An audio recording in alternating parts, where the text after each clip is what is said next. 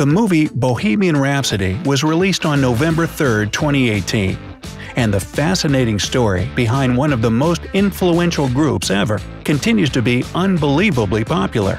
However, some things shown in the movie kind of differ from the truth. So, do you want to find out more about the shooting process and the true life story of Freddie Mercury and Queen? Then keep watching! Before you learn more fun facts about the movie and the band, be sure to hit subscribe and ring this little notification bell right there to join us on the bright side. Number 1. The creators built an exact copy of Wembley Stadium for the movie. Do you remember the scene with the iconic Live Aid performance? Well, it took way more preparation than you think. The creators of the movie had to make a replica of the 1985 version of the stadium on an airfield in London, since it simply doesn't exist anymore. Moreover, the director of Live Aid was present during filming and was pleasantly surprised with how precise the reconstruction was. No wonder it seems so realistic in the movie. Number 2. The Pepsi glasses you see on the piano weren't a product placement. When the movie came out, some people pointed out that the creators added some very visible Pepsi product placement in the movie during the Live Aid scene. However, this couldn't be more false. If you watch the original performance, you'll see these glasses on Mercury's piano too. And as the whole performance was filmed in compliance with the smallest aspects, right down to the air kiss Freddie Mercury sent to his mother from the stage, the creators decided to leave this little detail in its rightful place. Number 3. Queen didn't have any doubts about performing at Live Aid. In the movie, we see the members of Queen seriously hesitating about whether they should perform at Live Aid at all. And this seems completely reasonable, since preparing for a huge concert that would be seen all over the world can't be done in just 2 weeks after a long break. But the true story is way less poetic than that. The pause in Queen's work didn't last for more than a year. Plus, in February 1984, they released a new album called The Works. After that, they went on a big tour and were completely ready to rock out at Live Aid. Number 4. Some of the vocal recordings for the film were done by Mark Martel. The Canadian singer Mark Martel had some serious involvement in the behind-the-scenes prep for the movie. And it isn't at all surprising that the singer was chosen for vocal recordings, rehearsals, and improvisations. Several years ago, Mark sent his cover versions of Queen songs to guitarist Brian May and drummer Roger Taylor.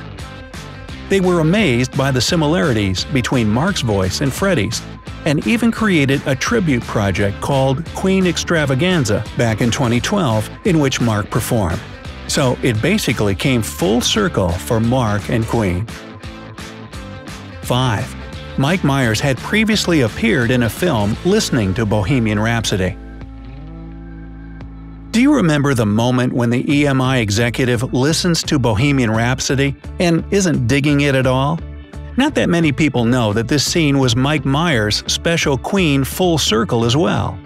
The actor, famous for his many roles, including Austin Powers, already listened to and even sang Bohemian Rhapsody in character in the movie Wayne's World.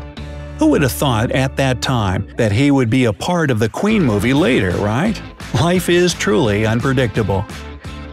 Number 6. Queen didn't break the contract with EMI. While we're on the topic of this scene, there's one little mistake there as well. Of course, Queen did have some disagreements with EMI during the Night at the Opera era. Still, everything seemed to turn out all right since the band released many more albums with this label. So, no contract breaking actually happened. Number 7. Bohemian Rhapsody should have been directed by someone else.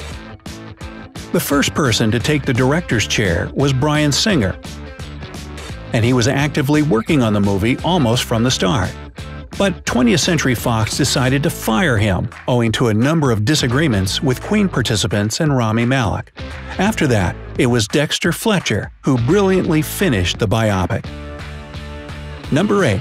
Freddie became part of the band through Tim Staffel.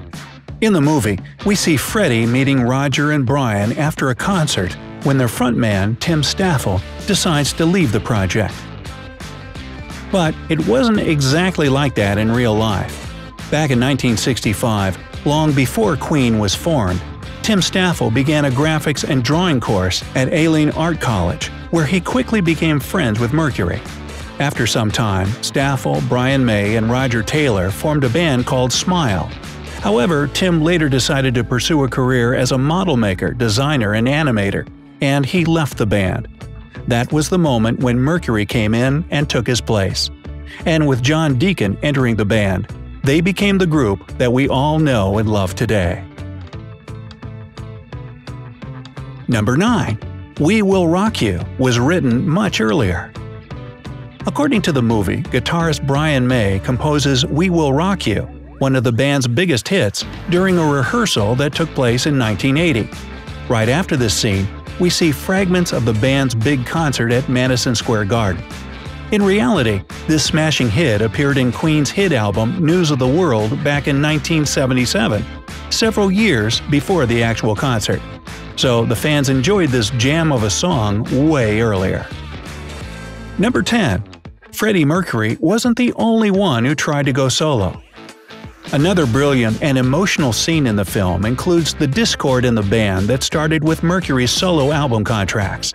According to the script, the rest of the band don't share Freddie's aspirations for something new and ask him not to leave the band. Still, the frontman insists on his new direction, and Roger Taylor tells him the heartbreaking phrase, "You've just killed Queen." In reality, pretty much every participant of Queen was trying to make their own solo albums work. Moreover, Roger Taylor himself recorded a solo single back in 1978 and released his Fun in Space album in 1981. So Freddie's ambitions definitely didn't hurt the band. Number 11. Freddie Mercury didn't know he was sick until 1987.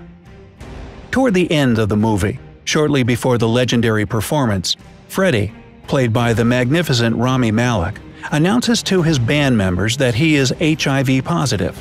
This scene makes an emotional and raw ending. Nonetheless, things went completely differently in reality. In 1986, rumors of Mercury's illness started spreading. But it was only in 1989 that fans started to notice changes in his appearance.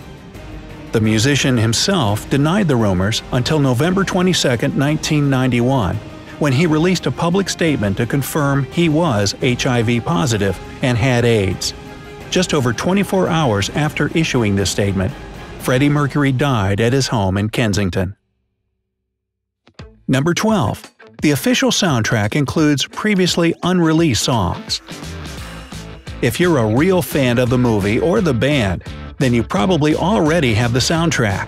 But if not, you should certainly go and get it, since it's a real treasure for any Queen lover.